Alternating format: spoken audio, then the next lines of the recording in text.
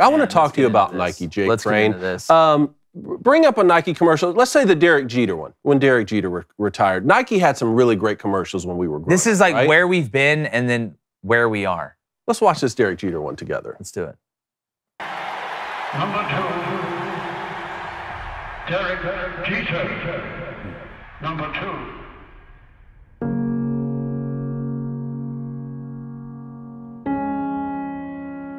John Lester tipping his cap.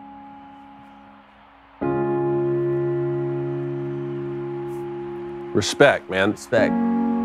What a great commercial for a Hall of Fame player. It was awesome. It was, and I mean, this is what sports embodies. Yeah. I mean, you embody the town. Your town takes on the identity of your team. That's why this is so scary. But you talk about, we hear the word inclusion and stuff like this. When you watch a commercial like that, because if you're a sports fan, typically you're a fan of somewhere that you're from. So you identify your team with your home. And that commercial encapsulated that perfectly. Yeah. But the crazy thing about Derek Jeter is I think he even transcended New York. Oh, yeah, for sure. I mean, I think it was just a mutual respect thing from everybody around the league for doing things the right way. And those are all males competing against. I've never liked the Yankees, but I've always loved Derek Jeter. So let's go a little farther back. We're talking about Tiger Woods and the Masters this week. Let's bring up one of those old school Tiger Woods commercials that we all tried to imitate on the driving range. Don't pretend like you didn't. Play this one. This is so impressive. I mean, Tiger's hand-eye coordination is just alien level. I wonder how many takes it took him to do this. How much do I bet it was one? How much do I bet this is the first take? Take me 40 years to figure out how to do that. And then stop it on the club. And as if that weren't enough. Yeah. Here, let me launch it. Let me launch it. That is just great. There you go. Nike golf. You remember Let's go play some golf. Everyone was doing that on the driving. Yes, yes. But yes. Jake, we're dinosaurs. That's a long time ago. It's 2023. Bring up Nike's new partnership. Yeah, there we go. Oh, Dylan Mulvaney. Have you seen this one? This guy. Check this one out. 2023 Nike. Please play this. Oh my God. The saddest part about this whole thing, other than that's a guy that's wearing women's clothes, is like, look how stupid they make women look.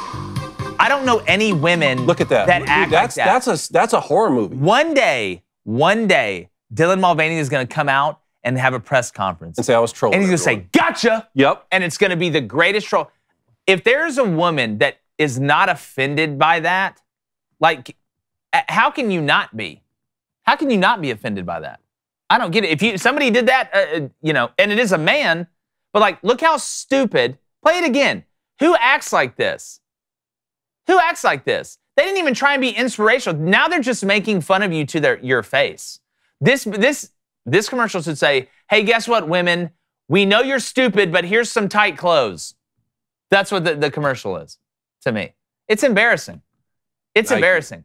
And I'm going to have to explain this to my children one day about what happened in early 2020. This happened.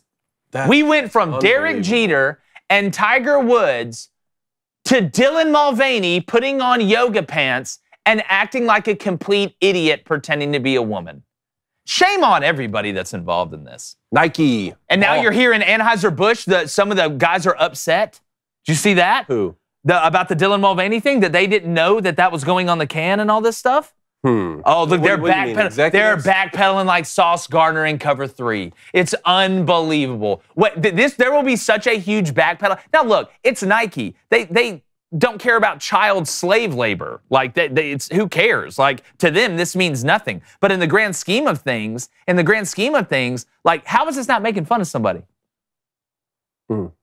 I don't even have any words, Jake. Yeah, like Nike, I understand. Now, I'm not shocked now, but just think about the old school Nike. It's awful. Hey, YouTube, do us a favor real quick. Turn on that notification bell, subscribe to the channel, and hit that like button when you watch a video. It's the right thing to do.